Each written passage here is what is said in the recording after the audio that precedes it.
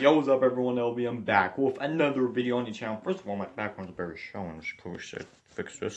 There we go. Anyway, welcome back to another video on the channel. So, today I'm going to do something I don't really do that much, and that is a theory. So, I got a little theory for the upcoming Sonic the Hedgehog movie. So, I'm going to be telling you guys my theory, and I want you guys' thoughts on it, see if you guys think it's a good theory or not. So, yeah, so let's start. So, what is my theory for this movie?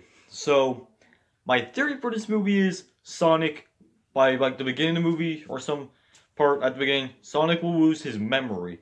So I'm going to explain why, and yeah. So, I watched the US trailer, because I'm in the US, and the UK trailer I recently watched. And the UK trailer had, of course, some extra scenes, and it got me more curious, and, you know, this is where the theory came from. So, in the UK trailer, there's an extra scene where it was shown in the US trailer. After Sonic runs in the field, after he runs in a big circle, then he says to himself, like, hey, where am I? What year is it? Is Rock president? So, you know, so it's like, I feel like that might have made him lost his memory, because in other parts in the trailer, he, you know, he's kind of like goofing around. Well, I mean, that's obviously how Sonic is, I'm not going to say that, but, you know, like, the scene where he's jumping out of the car to attack Robotnik's car, he looks all scared, like he doesn't know what he's doing, and, you know, he's like, I have no idea how I did that.